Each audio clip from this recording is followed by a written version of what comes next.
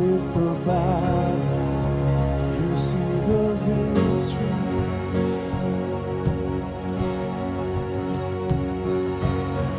When all I see is the mountain, you see a mountain move.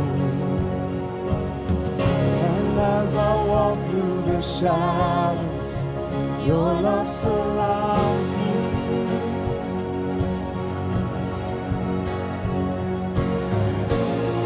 There's nothing to fear now, for I am safe with you.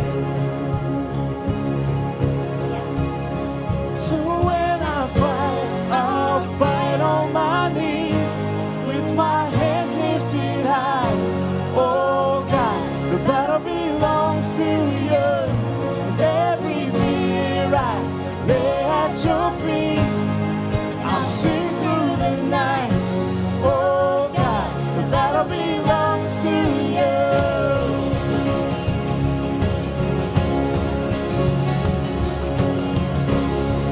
And if you are for me, who can be against me?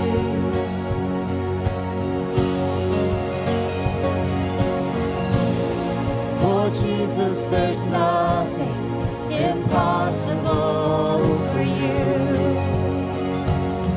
When all I see are the ashes, you see the beauty. Thank you, God. When all I see is the cross, God, you see an empty tomb. So when I fight, I'll fight on my knees, with my hands lifted high. Oh God, the battle belongs to you. And every fear I lay at your feet, I'll sing through the night. Oh God, the battle belongs to you. An almighty fortress, you go before us. Nothing can stand against the power of our God. You shine in the shadows, you win every battle. Nothing can stand against the power of our God. Almighty fortress, you go before us. Nothing can stand against the power of our God. You shine in the shadows, you win every battle. Nothing can stand against the power of our God. Almighty fortress, you go before us. Nothing can stand against the power of our God. You shine in the shadows, win every battle.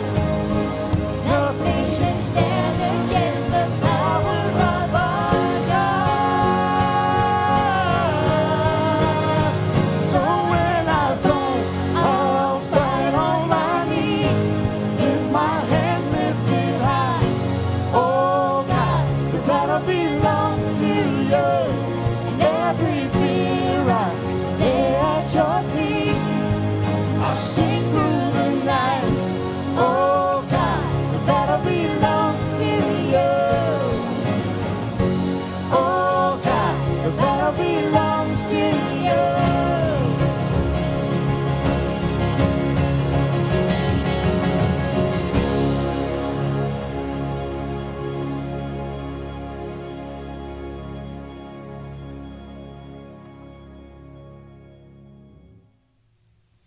Good morning and welcome to Matthews United Methodist Church. My name is Jill Willis and I am your worship leader. Let me open us up in prayer this morning. You pray with me. Lord our God, you have revealed yourself as one who wishes to bring about justice and true peace among people. In a world that looks away from injustice, you cast your eyes on the destitute, the poor, and the wronged. You have called us to follow you, to preach good news to the poor, to proclaim release for the captives and recovery of sight for the blind, to set at liberty those who are oppressed, and to proclaim the time of your blessing. Lord, be present with your church as we respond to your call. Open our eyes, fill us with compassion, lead us to serve others, and give us courage against the face of hatred. And this morning, as we enter into your presence, knowing that your victory is won through the powerlessness of the cross, we pray that your church may be one. Teach us to accept humbly that this unity is a gift of your Spirit. In Jesus' name, all of God's people say, Amen. So this weekend, folks, as we recognize Martin Luther King, I wanted to read a quote from his speech in 1957 called "Loving Your Enemies." It says, "Darkness cannot drive out darkness. Only light can do that. Hate cannot drive out hate. Only love can do that." So let us walk together in the light of Christ, and if you have your candle and you're ready to light it, let's worship together in love.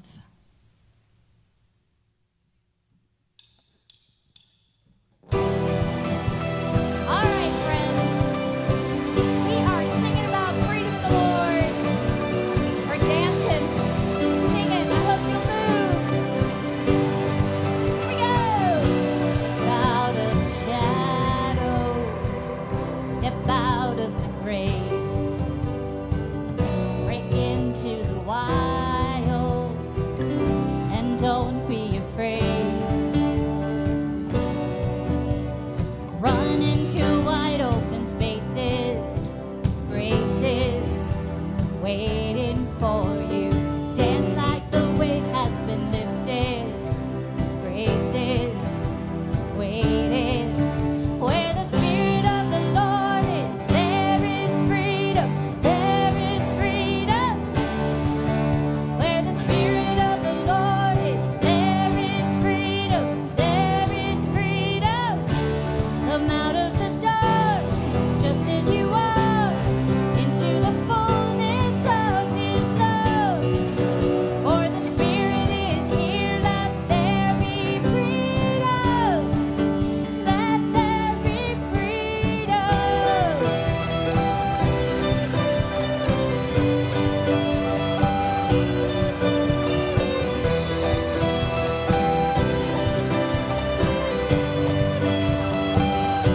Bring all of the burdens, bring all of the scars. Come back to communion. Come back to the start.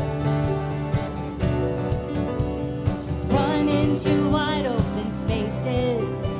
Graces waiting for you. Dance like the weight has been lifted. Graces waiting. Where the Spirit of the Lord is, there is freedom. There is freedom. Where the Spirit of the Lord is, there is freedom. There is freedom. Come out of the dark, just as you are, into the fullness of His love. For the Spirit is here, let there be freedom. Let there be freedom.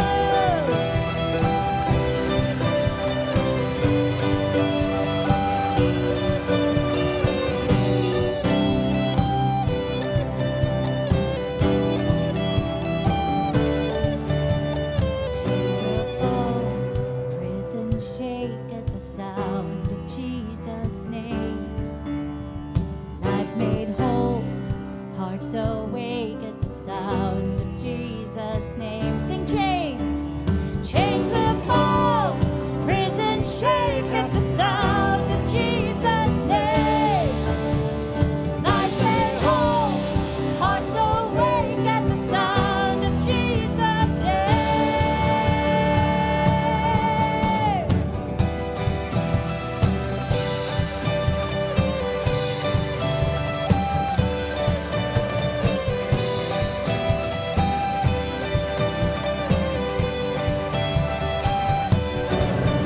Where the Spirit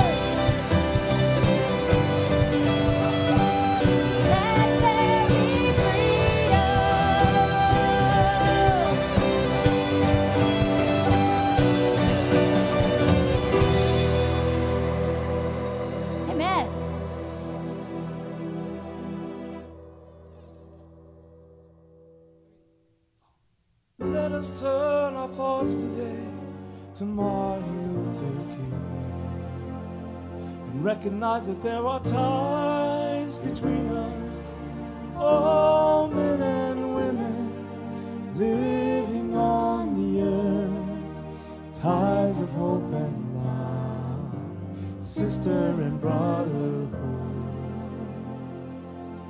that we are bound together in our desire to see the world become a place in which our children can grow free and strong.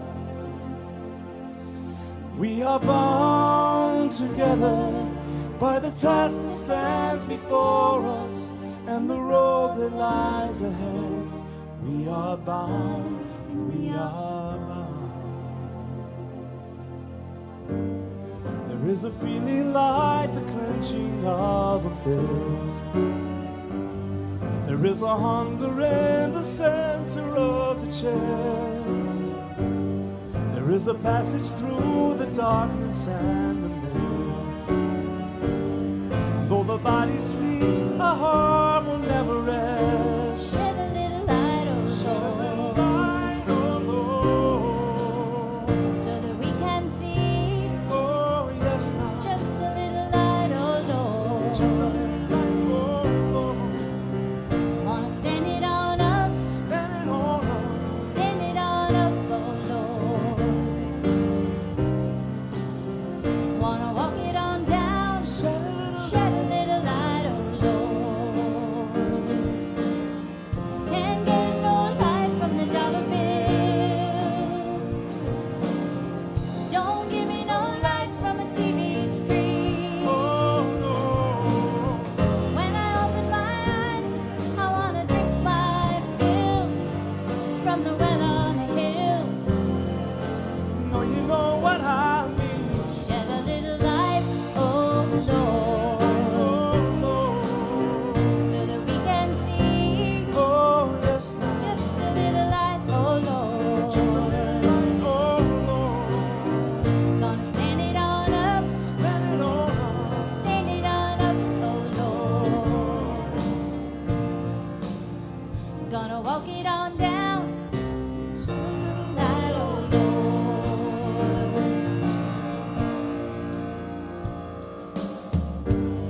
There is a feeling like the clenching of a fist. There is a hunger in the center of the chest.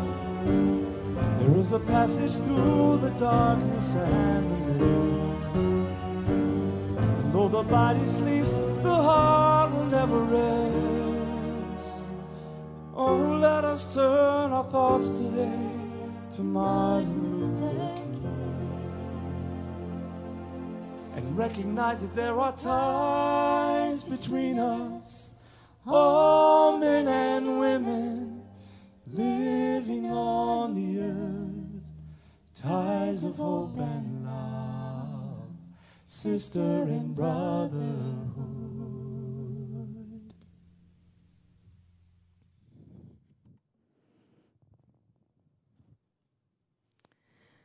Well, good morning to you. I am so glad to be joining you in worship wherever you might be this morning. And I can't help but think about the peacefulness that I feel when I am in worship. Even if I'm not in this building, there are moments all throughout my day where I have the opportunity to experience God's presence. Maybe it's a cool breeze as I'm walking down the street, or sometimes it's even getting a text message from someone that reminds me that I am a child of God. And so today, I encourage you that you might be that reminder of God's love for someone else. That as you're hearing me speak to you right now, that you might ponder and pray in your heart for who God might be nudging you to reach out to today.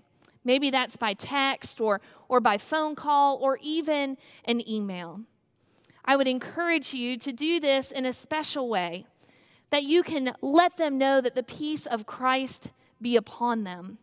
This is an ancient greeting of the Christian church, and it is a greeting that unites all of us together as brothers and sisters. And so I encourage you to extend that greeting to someone today.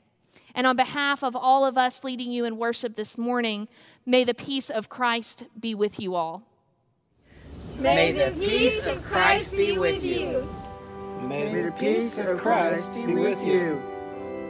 May the peace of Christ be with you. May the peace of Christ be with you. May the peace of Christ be with you. May the peace of Christ be with you. May the peace of Christ be with you. May the peace of Christ be with you. And also with you. And you. May the peace of Christ be with you. May the peace of Christ be with you. May the peace of Christ be with you. May the peace of Christ be with you. May the peace of Christ be with you.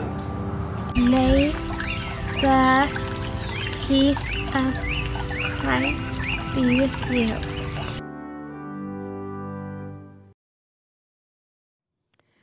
Again, I welcome you to Matthews United Methodist Church online worship. My name is Corey Millette, and I am one of the pastors here at Matthews. And I am so glad that you have chosen to worship with us online this morning. If you are visiting with us, we extend a special word of welcome to you. If you are a first-time guest with us, I'd like to encourage you to visit the church's website following the worship service and take some time to fill out the guest connection form. Also, for anyone who is watching, if you would like to know more about what is happening in and through the life of ministry here at Matthews, I encourage you to sign up for our celebration newsletter that comes out on Friday through an e-blast. This is a great way to see a comprehensive list of events and announcements of things that are happening here at Matthews. Both the guest connection form and to subscribe to that email can be found under the Connect tab at matthewsumc.org. Also, friends, we want to make sure that you do not miss one moment of worship with us. And so I'd like to encourage you to subscribe to youtube.com/MatthewsUMC and set your notifications so that you might know that we are going live for our 9:30 and 11 o'clock worship services. You can share in the comments right there in the chat section, and you can also view us on Facebook. If you haven't done so already, I'd like to encourage you to take some time to check in this morning for our worship service. Let us know who's worshiping. You can put it right there in the comments or in the live chat section. Also, you can check in following this morning's worship service through our Sunday morning email that you received. I also want to share with you some special things that are coming up in the life of ministry here at Matthews. The first is that next Sunday, January the 24th, we will be celebrating Scout Sunday. That is always a wonderful Sunday in the life of ministry here, and I know that you join me in being excited for the way that they will lead us in worship next week. Also, we want to make sure that you know that our 2021 Leadership Connection will be held virtually this year on our YouTube page on Saturday, January the 30th. From 10 a.m. to 12 p.m. This event will feature Pastor Chuck and Pastor Paul, along with our Metro District Superintendent, Reverend David Hockett. We encourage all of our church members to join us for this special time together, but especially we encourage those of you who will be serving in elected and lay leadership in 2021 to make a point to attend with us. You can find more information, including the link to get connected to that meeting, on Realm under Events or through our church's website. Also, following our Leadership Connection on Saturday, January the 30th, there will be an Administrative Council Charge Conference meeting at 12:30 p.m. via Zoom. The purpose of this meeting will be to review and affirm our church member and friend Jenny Savage as a candidate for ministry in the United Methodist Church. Also, during this meeting, it will be time for us to review and approve the 2021 operating budget for Matthews United Methodist Church. You can find the Zoom link to get connected to this meeting on Realm under Events or on our church's website. We also want to make sure that you are aware that we will begin live streaming worship services again next Sunday on Sunday, January the 24th. At the conclusion of each of our live stream services, the services will be available for you to view at any time. So we will no longer be sharing links for on-demand moving forward. Subscribers to our emails will still receive the Sunday morning invitation where we encourage you to check in online or in the comment fields as you are watching worship with us.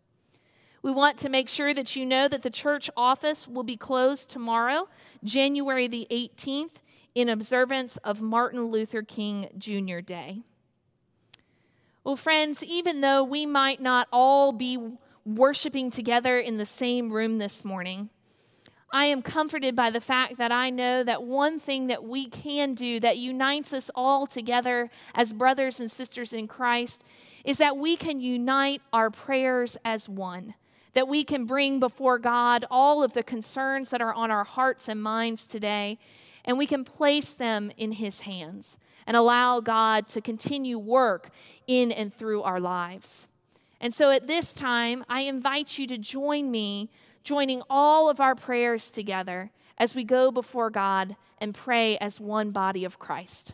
So let us pray together. Heavenly Father, we are just so humbled by your presence in our lives. And God, we know that oftentimes, especially when the world just seems just a little bit crazier than normal, God, that sometimes we get consumed by that craziness and we can forget about that incredible presence that you bring to our lives.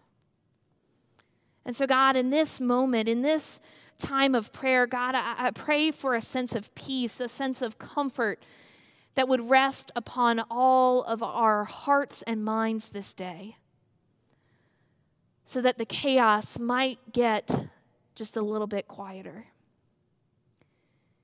and that your voice would speak in the midst of that quiet. And that, Father God, your presence would be made known to us, and that your direction, your guidance, your love, and your grace would show us the way forward. That it would help us to know the ways that you call us to be light in the darkness of this world. God, we know that in the darkness, it can seem lonely. We can feel lost, and we can seem insecure. And God, we certainly don't feel like we have the encouragement we need to persevere and to push through. And so, God, this morning, may your light begin to burn brighter within each of us, so that when we find ourselves in the darkness and in the chaos, your light would beam forth from us. And that not only would we be able to feel the comfort of this light, but those around us and those that we encounter and speak to, God, that they would know the comfort of your presence in their life through each of us. And so, Father God, today we pray that you would bring order to the chaos. That from despair and loss that we might be feeling, you would bring life and hope.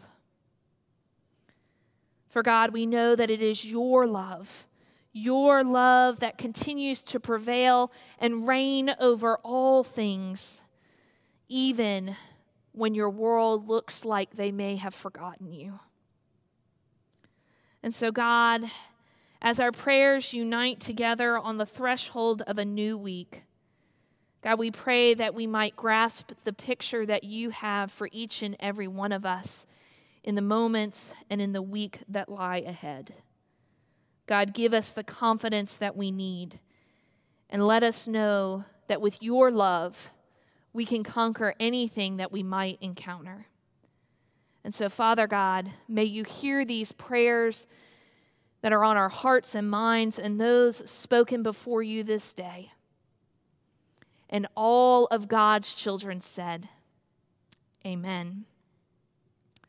Brothers and sisters, God calls us to the unexpected and the extravagant opportunities in our life. These are moments where we can grow in our gifts and in our faith. Holding things close in fear, well, it distracts us from the path of discipleship that I believe that God calls us to. But when we put our full trust in Him, we are able to ooze generosity and joy in our life. And so, friends, because you give, Matthews United Methodist Church is able to give and support not only those in our local community, but also many others around our world.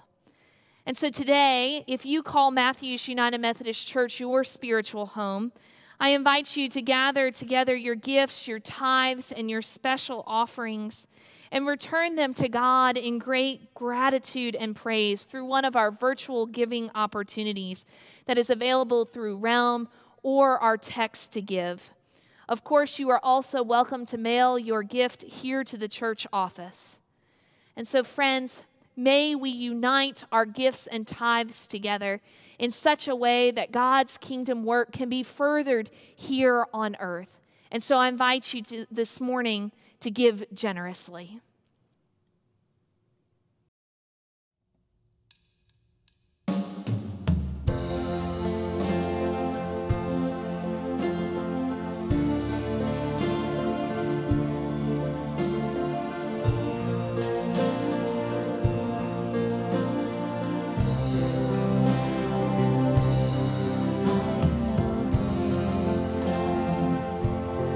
Live with a vision.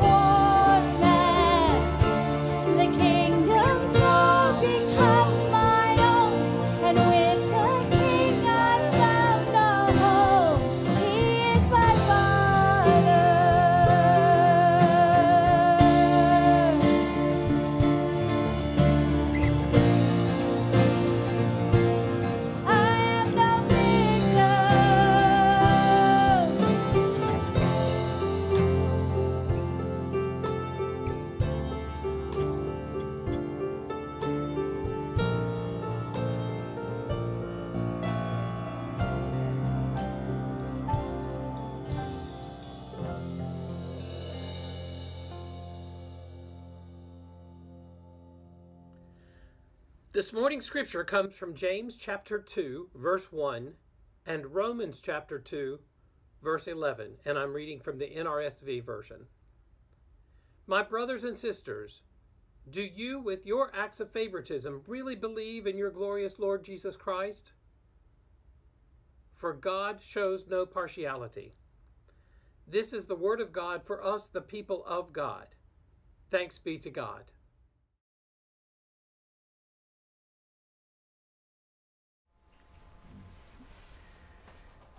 Morning, everyone. Thank you for joining us for worship here at Matthews Methodist on this day. Important weekend, the Martin Luther King holiday. And some of you may remember that every year we've been a part of sharing in this important holiday, especially this day, through a scholarship that we've partnered with other churches right here in the central community of Matthews to present a scholarship to a deserving student from the Mount Moriah Church of the Crestdale community. And today we have another one, and I'm so pleased today to introduce to you Faith Smith. So Faith, tell us a little bit about you. My name is Faith Smith. I go to Independence High School. I'm a senior there. I attend Mount Moriah Missionary Baptist Church. I gave my life to Christ when I was 12 years old. And I think you also heard sometime that you might like what sport? Basketball. I mean, do you play basketball or No. you just like to watch? I like to watch it with my dad. We are season ticket holders at the Hornets Arena. Ooh, how great. Gosh, I want to go with you sometime. Okay? Okay. Well, you are the recipient this year of the Martin Luther King Scholarship, so that should help you in your future endeavors. You know, what does this scholarship mean to you? And then what about Dr. King? What does Dr. King and how he speaks to you and speaks to your faith? What does all that mean to you? This scholarship is a blessing to further my education and dream. And Martin Luther King, it means encouragement to me because I'm majoring in a male-dominant career. I want to be a sports reporter or a sports agent. And I know I want to change that, and I know I can do it with this verse, Philippians 4, verse 13. I can do all things through Christ that strengthens me. That's great. Now, you know, you didn't grow up in the time of Dr. King, but surely you've heard about him. And multiple times. Yeah, so what does that mean to you? It means that someone that made this much of a difference is worth learning about. And so you've done that, and you will be doing that more and more and more in the future. Well, we are so proud of you. I know you want to express your gratitude to your friends at Mount Moriah and to the other persons in that. Take some time and just being able to say thank you to people that are investing in you. Okay. First, I would like to give honor to God, the head of my life, and I would like to thank Pastor Chuck and the members of this church. I would like to thank the scholarship committee for choosing me. This is truly a blessing and an honor to me. And I would like to thank my family and my church family who guided me to be the young lady I am today. Oh, that's great, Faith. Boy, what a beautiful witness and testimony. I know your family is so proud of you. Their hearts are just bursting with love for who you are and what you're becoming. And we're grateful you're with us today through Matthews United Methodist. We look forward to all kinds of stories about what God's doing in and through you and how you're continuing the legacy of your family and the incomparable Martin Luther King Jr. Thanks for being with us. Thank you for having me.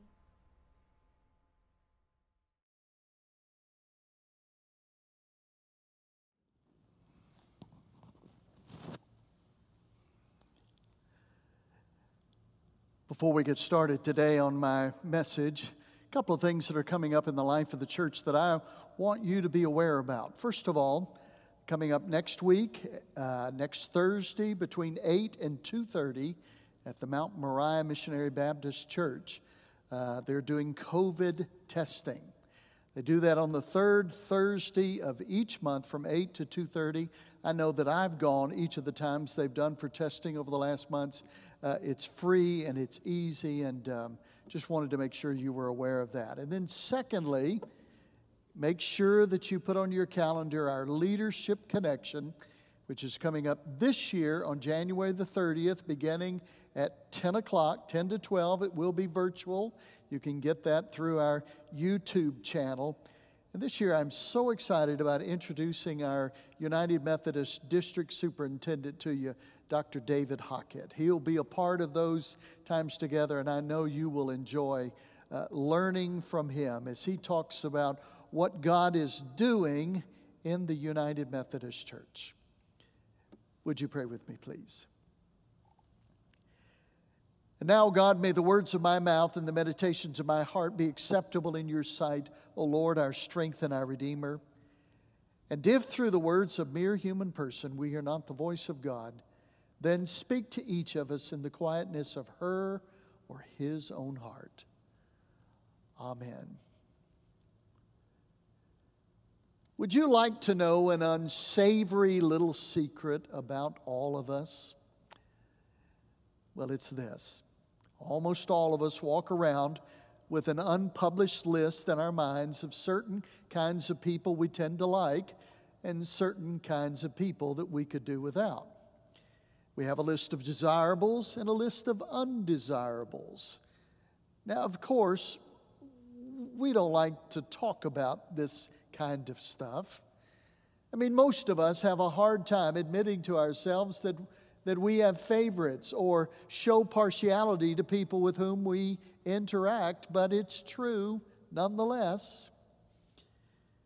Some among us, if the truth were known, have the same kind of problem that our scripture lessons for this morning are addressing.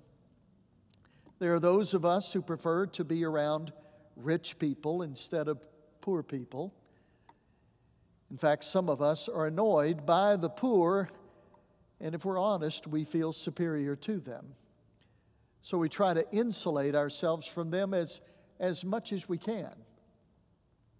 Others of us, if the truth were known, prefer to be with educated people. We don't think very highly of those who haven't gotten very far in their academic pursuits. My daughter Mackenzie says, I can be one of those kinds of persons. She has referred to me before as an education snob. Some of us would rather be with white-collar people instead of blue-collar people. But interestingly enough, some people prefer to be with blue-collar people, and they have a strong dislike and distrust for anyone who works in a white-collar managerial type job. Some of us prefer to be around people of a particular generation, and we're generally dismissive of those of another generation. Some people like to be around thin people, and we would rather not associate with those who might weigh a little bit more. And then we get to skin color. There are white people, and then there's everybody else. Some of us have feelings that we wouldn't want to even be made public about where our preferences lie when it comes to skin color. Some of us tell jokes at the expense of certain ethnic groups. We say it's just a joke, but there's a reason why we're telling it, and there's a reason why we laugh at the person who tells it. Now, don't kid yourself about this morning. James chapter 2, verse 1 says that you have your favorite kinds of people, and I have mine. Now, do you know what James does in chapter 2? Instead of acknowledging that these preferences are acceptable, James says, friends, this stuff must be exposed. This has to be repented of. This has to be transformed from the inside by the love of God. Now, James would also say that this subject is very close to the heart of God. In Romans chapter 2, verse 11, we read, "With God there is no partiality." James would say that this is serious business because tolerating favoritism and prejudice and bias, well, friends, it could just split churches right down the middle. It causes fights in schools. It's the root of shootings in a grocery store parking lot, and it can be a part of the causes of an attack on our nation's capital. Friends, this stuff has to be rooted out of my heart and out of yours. And today would be a good time for us to begin that uprooting process. Many of the attackers on our nation's capital last week claimed, quite literally, the banner of Jesus. They displayed flags that said, "Jesus 2020," and signs that said, "Jesus saves," right alongside banners, the Confederate flag, and a hanging gallows with a noose. It was not only a moral failure at work on display, but that, my friends, it was such a huge distortion of the good news gospel of Jesus. Jesus is not some presidential candidate or a symbol of a purified, divinely blessed America. Jesus is the risen and living Lord of all. He is the way, the truth, and the life. And the salvation that Jesus offers is not the success of your political candidate or the realization of your national dream. It is the forgiveness of sinners. It is the release of the captives. It is the healing of the sick. It is justice for the poor. It is the resurrection of the dead. Oh yes, Jesus is victor, and we may humbly hope to be more than conquerors through him. But friends, let's not forget today that his victory began with scandalous shame of a manger, and that it ended with the seeming defeat of the cross. I had the privilege of doing a sabbatical a few years back, and one of the things that Karen and I did was visit many of the historic sites of the civil rights movement. We traveled from Atlanta to Tuskegee to Montgomery to a host of other places like Selma, and then Birmingham, and then Memphis and Nashville and Greensboro, and finally Washington, D.C. During our journey, I did some research on the origins of prejudice. Now, do you know where the fault lies when it comes to prejudice most of the time? You know this. It's home. I mean, if children grow up in a home where a mom or a dad berate people because of their skin color and their ethnicity or their gender or their socioeconomic status or their belief system, then there is a strong possibility that children are going to catch that kind of prejudicial spirit. They're going to carry it in their hearts, and the research shows that the intensity of prejudice can increase from one generation to the next. The second source of prejudice, peer groups. I mean, this is learned primarily in middle, high, and high school. I mean, peer pressure is usually strong enough at that age to motivate kids to say and to do things they would never do on their own. Researchers also say that once the poison of prejudice and partiality, once it gets into your system, there's almost no human way to get it out. In fact, it tends to get worse throughout the course of one's lifetime. Therefore, what it takes is something transformational to root prejudice and partiality and racism right out of us.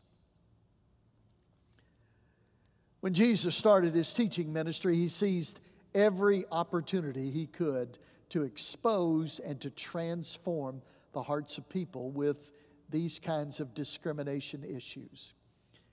I mean, Jesus went after this kind of stuff like a heat-seeking missile.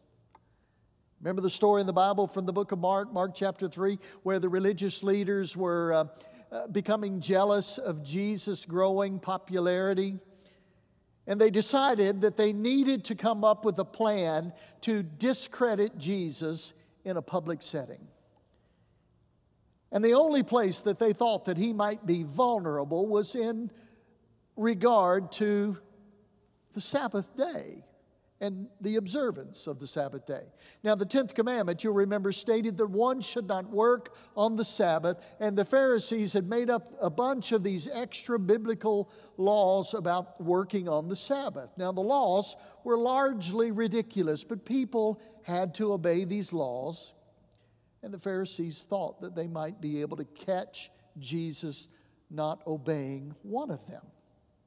All they needed was just one. So they hatched a plan. Remember it? Some Pharisees invited Jesus to give a talk in a certain synagogue on the Sabbath day, and now the plan is that another group would go and they would find a man with a physical disability, and they would sit him right in the front row in the hopes that Jesus would heal the man. And if Jesus healed the man, then it would be an exertion of energy as if he had been working, and then the Pharisees would be able to discredit him. Friends, it was a huge sting operation. And so the Pharisees found a man with a withered arm. And they brought him into the meeting.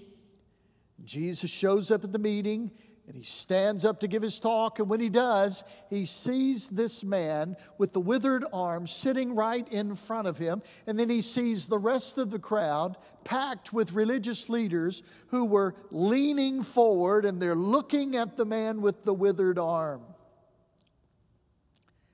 Now, friends, it is as if the religious leaders are saying, "Come on, Jesus, heal him.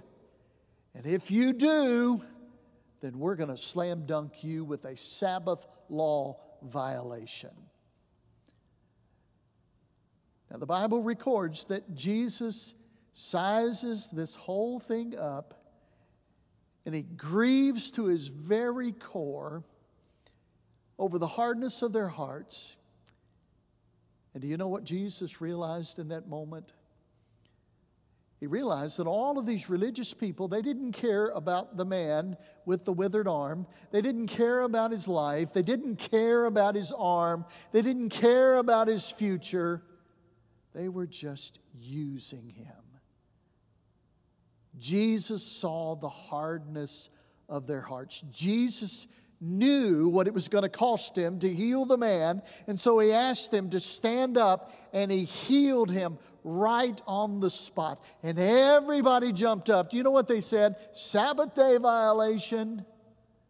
You just violated the Sabbath. Now, what was Jesus really doing? I mean, why did Jesus heal the man when he knew it was going to cost him so much? You know, Jesus was saying there that anyone with a disability matters. You don't embarrass someone who has physical struggles. You don't use them, and you don't show them a lack of respect. You show them the respect and the kindness and the courtesy and the love, because persons, friends with any kind of disability, be it physical or intellectual, they matter. On another occasion, Jesus and his disciples were traveling. It was a hot, dusty trip, and they're all thirsty and hungry, and so they stop at a well. And the disciples leave for some errands, but Jesus strikes up a conversation with a woman, and she came to draw water at the very well that Jesus was refreshing himself from. Jesus not only takes this woman seriously, but he spends a long time in deep conversation with her. And you remember, Jesus eventually ushers her into a whole new life, a life filled with the love of God. And so when the disciples return, they notice Jesus is in this conversation with this woman, and they're dumbfounded. And later, Jesus says to the disciples, "You know what? That woman, she's important. She really matters. Did you know that today there's still large segments of our world that discount and diminish the value of women? Religious favoritism, that's another one of the scariest forms of prejudice. I mean, Jesus talked about this one day, and it's recorded in the book of Luke. Jesus happens to be in a public place, and he's having conversations with people that are far from God. And the religious leaders, they come along and they show spiritual discrimination. They look down their noses at the people that Jesus is talking to, and then they look down their noses at Jesus because he's hanging out with these people, and they start murmuring to themselves, how could you, the Son of God, have anything to do with riffraff like that? And Jesus turns and he hears what they're saying, and then he tells not one, not two, but 3 stories. You know, it's the only time in his ministry that he tells 3 stories in response to what he's hearing. 3 stories from Luke chapter 15 to say about who matters to God. Fred Craddock was a preaching professor of mine at Emory University, where I did my doctoral studies, and he tells a story about flying back to Atlanta from Loma Linda, California. He had been there visiting a hospital and a church of Seventh-day Adventists, and he said, I'd been invited to spend several days there, and I had a great time, and I was on my way home, and I was seated next to a woman who was on her way to Atlanta. And so I said to her, are you on your way home? She said, no. I used to live there, but I'm on my way back to see my grandkids. You headed for home? Atlanta? I said, yes. She said, well, what were you doing in California? And I said, well, I was at Loma Linda University in the medical center there. And she said, that's that Seventh-day Adventist place, isn't it? And I said, yes, it is. She said, are you Seventh-day Adventist? I said, no, but they invited me. You went to the Seventh-day Adventist place and you're not Seventh-day Adventist? I said, no. But they invited me to come, and I had a great time. She said, I know what you're doing. And I said, what? She said, you were othering. I said, I was?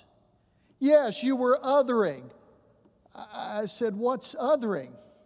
She said, my preacher preaches on it just about every Sunday. He says we need to do more othering. And what he means was we need to get acquainted with people that are different than you are. You know, establish friendships, sharing work and prayer and praise and everything together. Other people, the other. Get acquainted with and deal with the other. She said he calls it othering, and he preaches on it every Sunday. I am so sick of him talking about othering. It's just a fad. Well, she got all bothered about it. I'll be glad when it passes. It's just a fad. If he says one more word about othering, I'm going to throw up right then and there in that church. I said, it's not a fad. She said, it is a fad. Look here. And so she opened up the Sky magazine, the airline magazine, and there was an article there in English and in Spanish and in Japanese. And she said, now look there. The airline thinks they are othering. A few years ago, it would have just been in English, and we'll get back to just having it in English. I said, no. It's not just a fad. Why, it's as old as Christianity. She said, what do you mean? Well, I said, well, when Jesus died, Pilate put a big sign on the cross that said, Jesus of Nazareth, King of the Jews. And it was written in Hebrew and Latin and Greek. And that woman didn't say another word. Fred Craddock said, I hated to pull my Bible card but she was beginning to get on my nerves. I love the way the great Catholic journalist Dorothy Day once put it. She said, "I really only love God as much as the person I love least." You know, all this week I have been sensing in my heart God saying to me, "Chuck, you have never looked into the eyes of someone who doesn't matter to me." Why, every time, Chuck, you make eye contact with the person in the line in the restaurant drive-thru, you know, that checkout person at Publix, a wealthy business person, a grandparent in a nursing home, street person, a person of another skin color, an LGBTQIA person, an illegal immigrant, a person who votes the opposite way that I might vote, every one of those others that you lock eyes with, Chuck, did you know they matter to me? All of them, Chuck, are someone for whom my son died. And they deserve your respect, and they deserve your kindness, and they deserve your love. In the final hours of Jesus' life, he was hanging on a cross between two thieves. And one of the thieves realizes that Jesus is about to breathe his last breath. And so he reviews his life, and he's just sick about how he has lived, but it's too late.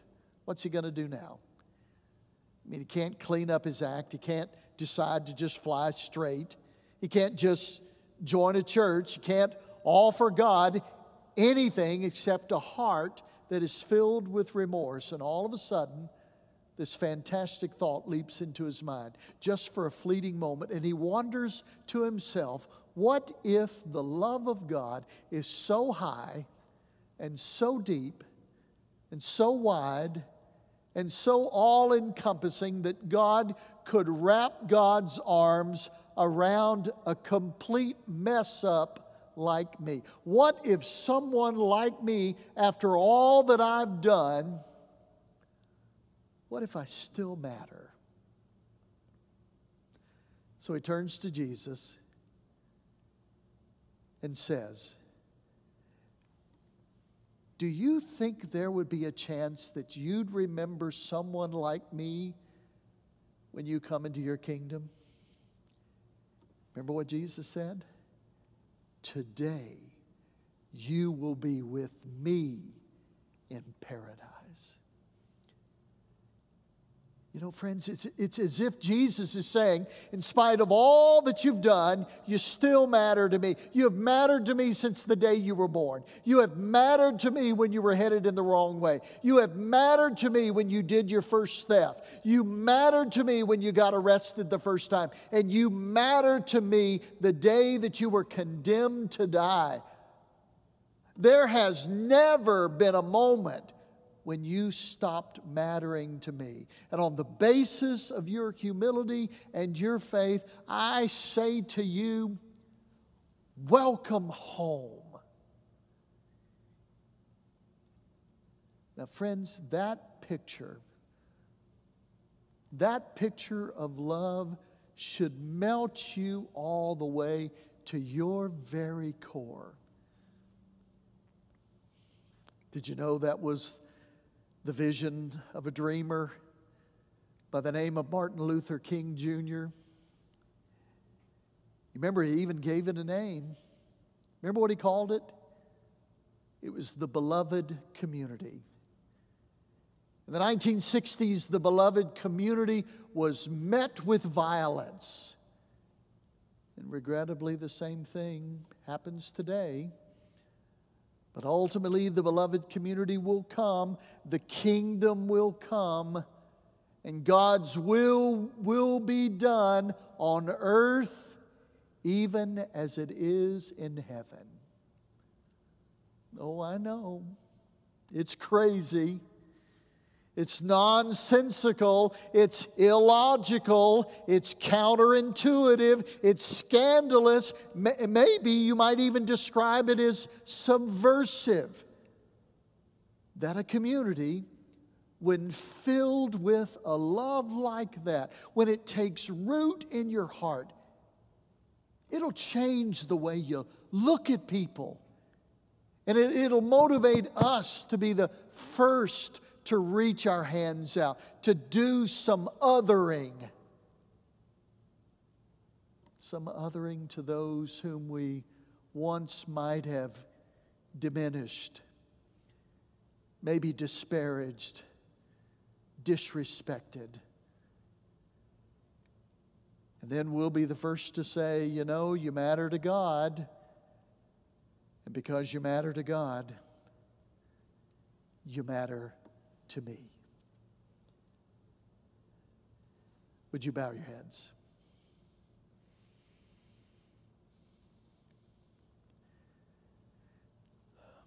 Now this morning, just there in the quietness of your heart, I want to invite you to just take a few moments of quiet and to pray for whatever need that might be upon your heart.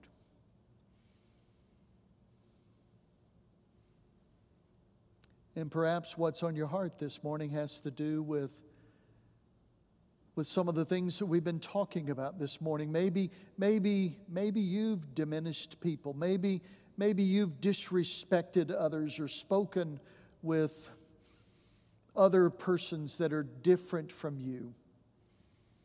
People that are from a different part of the country or something along those lines. And maybe a different perspective, whatever it might be. But today is the time to just offer that to God. God wants you, God wants me to repent this morning of that stuff and to start anew. And God wants us today to begin to take some action steps. Some actions, some steps of othering. To get beyond and outside of our little circle and to reach beyond that to others. Oh God, this day, empower us to do so. And now, just in the quietness of your heart, take a few moments and offer all of that to God.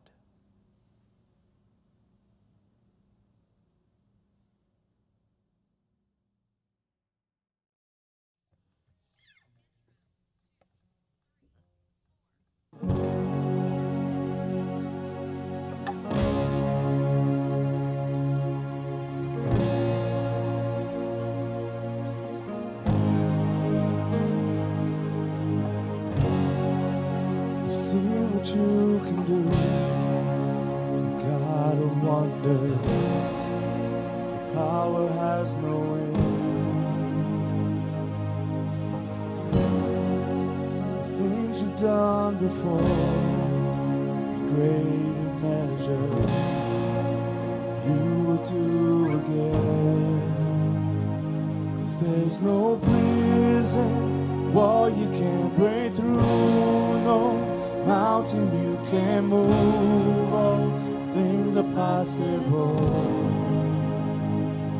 There's no broken body you can't raise, no soul that you can't save, all things are possible. The darkest night, you can light it up, you can light it up. God of revival, let hope arise. Death is overcome, you've already won. Oh, God of revival, rose in victory, and now you're seated forever on the throne. So why should my heart fear what you defeated? I will trust in you alone.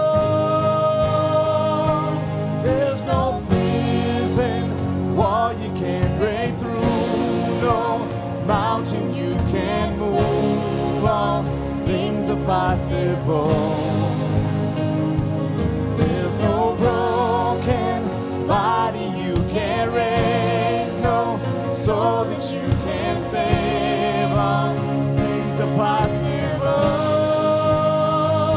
The darkest night, you can light it up.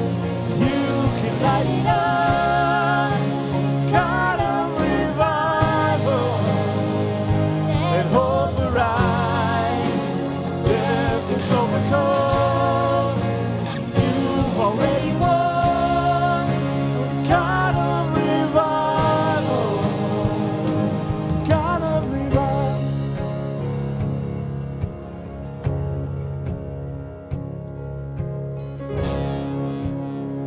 Pray for our countries and communities right where you are.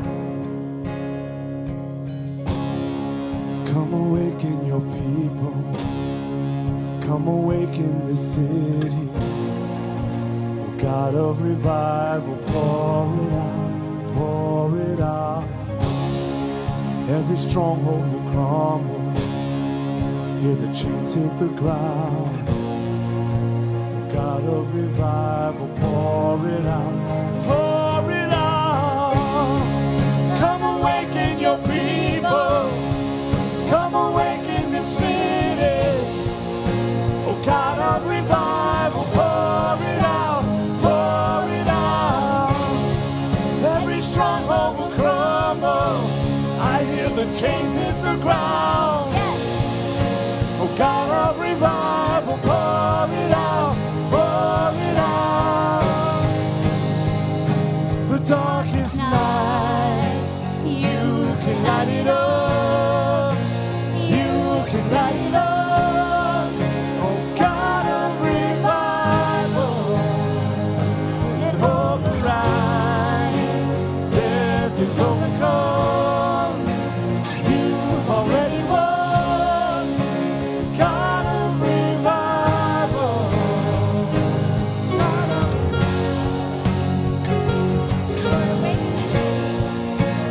Awaken your people. Bring your power down. Revive your people. Chase out fear. Drive away sadness.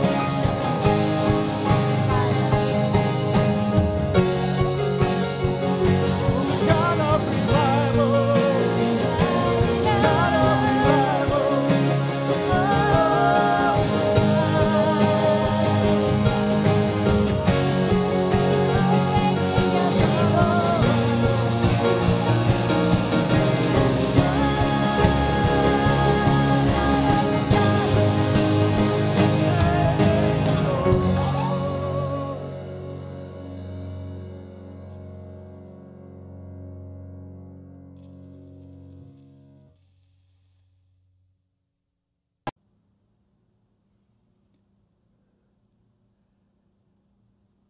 And now, friends, as you go forth into the world this day, from maybe your dining room table, maybe it's your kitchen table, maybe it's your desk, maybe you're just sitting on the couch with your family. However it might be that you enter into the world today to do some othering. May the courage of the early morning's dawning, the strength of the eternal hills, and the peace of the evening's ending, and God's joy, which the world cannot give and which the world cannot take away, be with you today and tomorrow and in all life's tomorrows. Amen and amen. Go in peace.